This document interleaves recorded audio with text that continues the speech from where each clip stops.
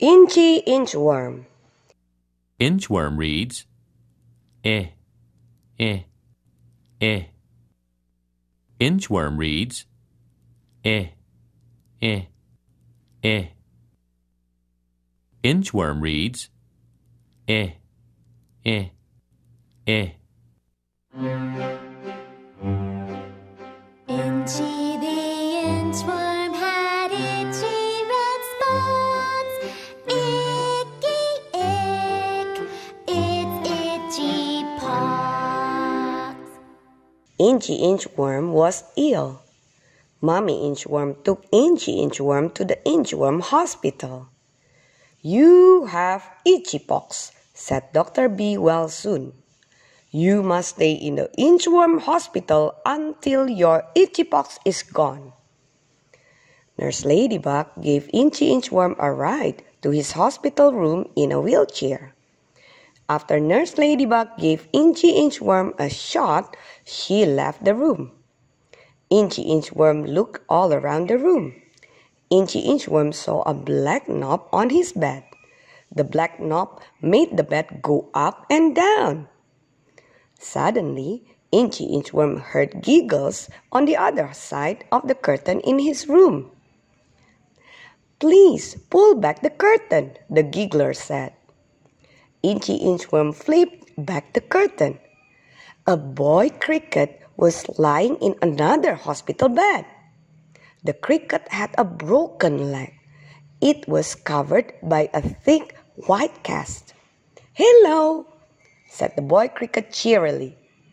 "My name is Chris Cricket." "I am Inchy Inchworm," said Inchy Inchworm. Does your leg hurt?" "Sometimes," answered Chris Cricket with a shrug. "But I don't want to gripe and complain. What about you? You are covered with red spots." "I have a scratchy illness called itchy pox," answered Inchy Inchworm. "Oh, yes, the old itchy pox," nodded Chris Cricket. "I once had itchy pox too." Inchy Inchworm and Chris Cricket talked quietly as they lay in bed. They did not want to bother the other sick patients in the Inchworm hospital. Chris Cricket told Inchy Inchworm how he had injured his leg. "I broke my leg playing kickball," chirped Chris Cricket. "It hurt badly." "Well, you never gripe or complain," grinned Inchy Inchworm. "I won't fuss about my itchy pox either." Just then the hospital room door opened and in inched Mommy Inchworm. "My little green and red spotted inchworm," greeted Mommy Inchworm. "I see you have a nice hospital room. Did you get your vitamin shot?" "Yes, and I didn't cry, Mommy Inchworm," said Inchy Inchworm.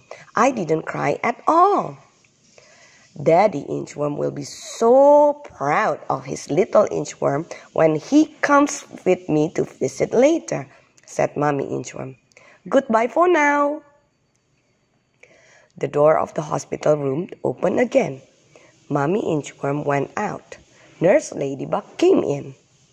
"Inchy Inchworm, it is time to take your second dose of vitamins," said Nurse Ladybug. "This time you will take it with a spoon." Inchy Inchworm watched as Nurse Ladybug carefully filled his spoon with purple inchworm vitamins. "There is someone else waiting to see you," said Nurse Ladybug as she opened the door again. "Aunt Isabel Inchworm!" exclaimed Inchy Inchworm. "Inchy Inchworm, I brought you a gift," said Aunt Isabel. "You must not open the present until you have taken your nap. I will not even give you a hint of what it is." Aunt Isabel put a little box on the table beside Inchy Inchworm's bed. "Goodbye. I must hurry back home to your inchworm uncle and your inchworm cousins," whispered Aunt Isabel as she gave Inchy Inchworm a kiss. "I love you."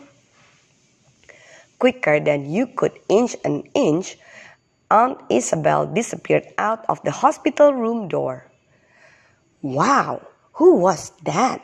asked Chris Cricket breathlessly. "That was my Aunt Isabel Inchworm," said Inchy Inchworm. "She is my mommy's sister." "Your Aunt Isabel does look a lot like your mommy," said Chris Cricket. "Yes, sisters sometimes look a lot alike even when they get big," grinned Inchy Inchworm. "Aunt Isabel Inchworm's husband is my uncle." "Why, your uncle and aunt's children must be your cousins," chirped Chris Cricket. "That's right," replied Inchy Inchworm. "We have a big, big family." "There are lots of us crickets too," added Chris Cricket. Inchy Inchworm and Chris Cricket smiled at each other. They cuddled in their beds. Inchy Inchworm and Chris Cricket were very sleepy. They were ready for a nice long nap. "I wonder what Aunt Isabel Inchworm brought me," yawned Inchy Inchworm as he drifted off into dreamland. "I wonder what my present will be."